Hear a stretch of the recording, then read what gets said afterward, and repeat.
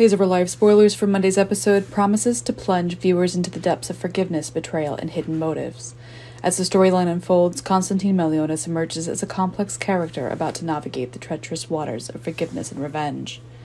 The focus of the episode is Konstantin's public declaration of forgiveness towards John Black, a man haunted by his past actions, especially the takedown of Katerina at Aria many years ago.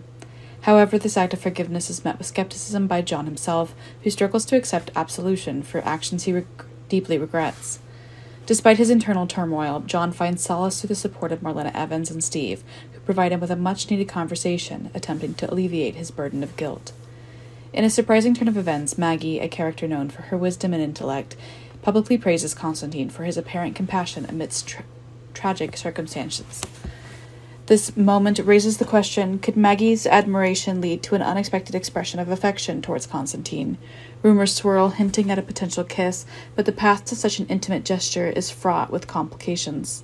Maggie's growing suspicions of Konstantin and her even more rigid stance against him may well be the catalyst that spurred Konstantin's decision to forgive John. However, the underlying schemes of this decision hint at a more malevolent agenda. Konstantin's motives are not solely driven by forgiveness, but by a strategic game to keep John in Salem. Why?